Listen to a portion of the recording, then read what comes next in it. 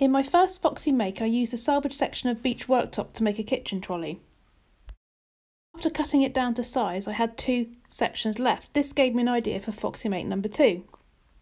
The cut off section was thick and heavy, great for the worktop but not so good for a serving tray, so I took it outside and planed it on my Titan thicknesser. Now it turns out that some of you YouTube viewers love to see wood passing through a thicknesser. You know who you are. Enjoy, this is all for you.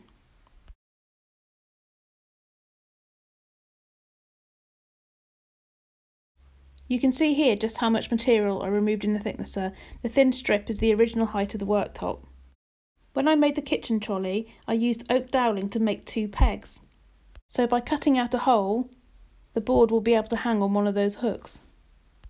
So I used my Caliprosaurus to determine the size of the dowel, which in turn determined the size of the hole cutter I'd need to cut a hole for the dowel.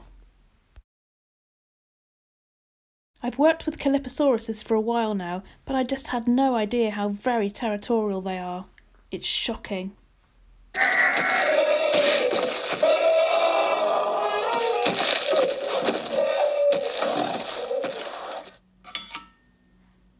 I took the board over to the drill press and cut out the hole.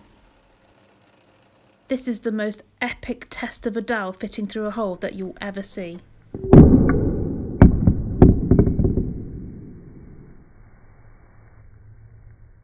Pay attention to this tiny jar because it may just make an appearance in Foxy make number 3.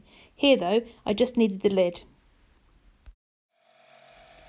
Over to the bandsaw to remove most of the wood from the corners, and then rounding them to the line on the mini bench sander.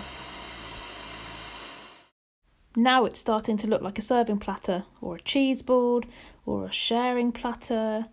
I don't like sharing. Let's call it a serving platter. And sanding, and sanding, and sanding, and more sanding, finishing off hand sanding with a nice 240 grit paper. Here's my nifty little trick to get sanding right inside the cutout hole. Oiling time, the very best bit. I allowed the oil to soak in overnight, then buffed it with a lint-free cloth.